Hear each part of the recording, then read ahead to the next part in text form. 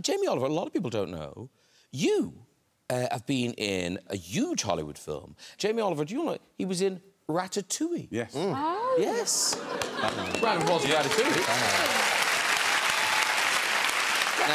Now, you didn't play either of those characters. I think this is your character. Yeah, thank you. There, that's you. So who did you play? I am the elf inspector. I was so offended. They got me down there. I thought they've asked me, because obviously I'm a known chef and my voice is very particular. You know, when I used to do director inquiries, they always used to guess it was me, so, like, very clear. And I thought that's what they want. So I got there and they went, yeah, you're French. I went, what? Just, well, what's your French? I don't know, I've never...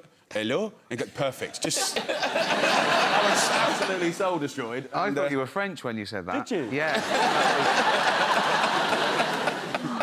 Anyway, it was a great movie, so I was happy. And I had to do a lot of... Because I got wrapped up by the rats, if you remember. I go,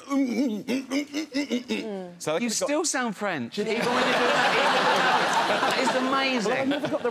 Thank you. That, I never is got brilliant, the recognition of that. Yeah. I was in Star Wars as well, as a stormtrooper. Oh, yes. Oh, wow. Yeah, it was... I am your father.